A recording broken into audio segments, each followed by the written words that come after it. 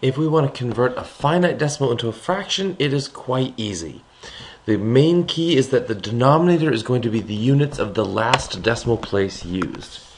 For example, suppose we have 3.14, which is not pi, but is an approximation of pi. What is this? This is 3 plus 1/10 plus 4 hundredths. What's the common denominator? It's going to be 100. So this is 3 times 100 over 100 plus 1 over 10. What do we have to multiply? We have to multiply top and bottom by 10.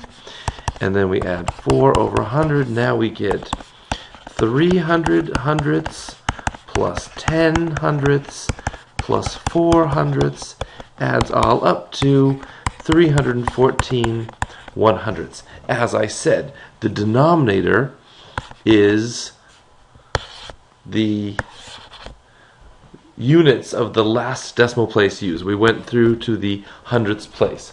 You don't have to do it this long at all.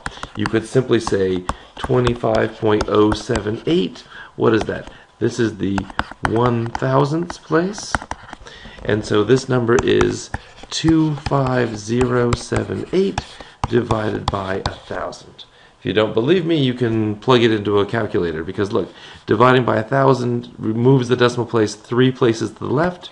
1, 2, 3. It's going to put the decimal place right there, which is where we want it.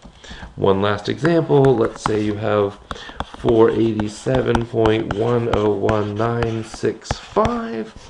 Well, you want to write this as a fraction? That's easy. 487.101965.